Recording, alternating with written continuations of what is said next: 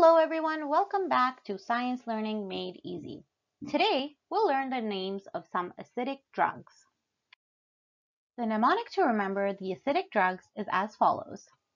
Weak acid. Easy enough since acid is directly in the mnemonic. W is for warfarin. A is for the anti-epileptic drugs such as phenobarbital or phenytoin.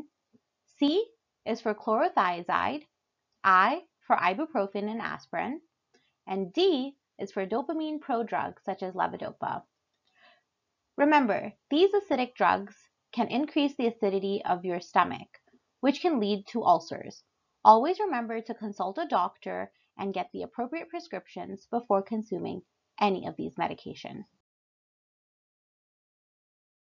Thanks so much for watching. Remember to like and subscribe to our channel and share your ideas for any future videos in the comments below. Thank you!